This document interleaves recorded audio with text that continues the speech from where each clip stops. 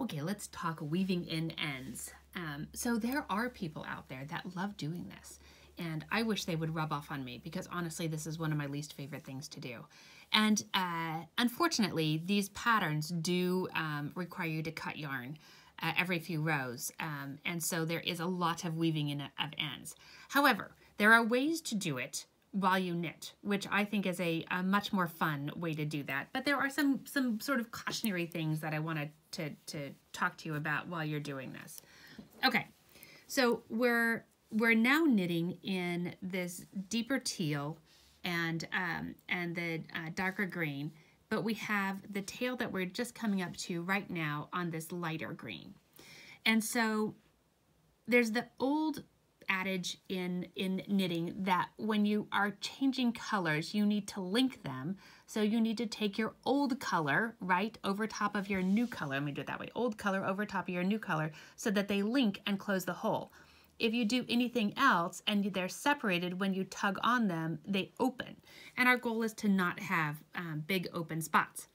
So I can take this color, right, that I'm no longer going to use, and I can actually pull it over top of both of the new colors that I am going to work with. And then, sorry, let me just get some stuff out of the way real quick so I can knit. And then I'm going to work in pattern, but I'm going to be hiding that yarn. Okay, and so you can also tell that this was done after my, let's see, how do I say it? This is like the row right after I've stopped working with this yarn. So my next color that I'm going to work with is this deeper teal. So I'm going to take this yarn under that deeper teal and over top. Then I'm just going to keep it in my right hand as I work that next stitch. That allows me to both tighten that stitch a little bit, right? And so that the stitch below becomes the size I want it to be. And then for my next, that's 1, 2, 3. For my next couple of stitches, I'm going to do that same thing. So I'm going to take that yarn under and over and then work my stitch. Right? Take that yarn under and over and work that next stitch. And then I have one stitch in my other color, so I'm going to spread those out, and I can still take that yarn under and over and hide it in that one as well. It doesn't take a lot of this to get it done. It's usually just a few of them, like 4 or 5 stitches, whatever kind of makes sense to you in what you're doing, but don't feel like you have to do a ton of them.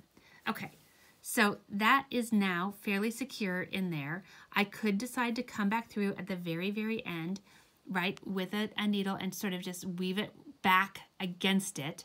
In a hat, I might do that. In a cowl, I'm probably not going to because I have it secure enough. And I'm going to cut it with that about 1/4 inch so that as I pull back and it works its way in, it's going to work that frayed end in and make it stickier. Now I'm coming up on this tail, right, which is the new color that I added. And so for that, I'm going to just sort of do the same thing. I'm wanting to make sure that I get it captured. So I'm going to come in here, finish that stitch, right, and then I'm going to work one more, and now my next stitch will be this same color. So again, especially the first one, I want to make sure I'm really wrapping around so that I am causing that yarn to go this direction. So let me just show you this. If I wait to do it until I am over here and I capture that yarn when I'm all the way over here, then when that yarn is tugged, see if you can see it, it will ever so slightly open. See how that little gap will open? It will open. But if my yarn will tug this direction, it will close. So if I were weaving in, right, I would take a look at all of my little strands and I would make sure that if I tug and it opens, I would go the other direction. And so I would weave the opposite, let me just do that again.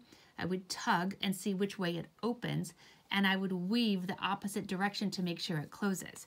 Well, because we knit in only one direction, we do have to sort of pay attention to, are we closing that gap or not? All right, so let me just do this again. Come over here, find my yarn. Find my yarn. I am ready to knit with this color. So I'm going to go ahead and just come one stitch before I get to that stitch, come wrap that stitch over, right, that yarn, that tail over, excuse me, right, work a stitch, pull it a little bit tighter, wrap it over, work a stitch, right, pull it over, work a stitch, and now I'm coming back to my other color, right, and I can sort of do that same thing. So I'm going to wrap it over top of that one, hold it out of the way, and come across, and that's going to give me kind of an odd little thing where it's going to wrap back through again. I am good with any odd little thing that helps my yarn stay in place even better, right? So I'm just going to work a couple of stitches like that, and then I'm going to call it good enough, right? Sorry. There we go. And over here.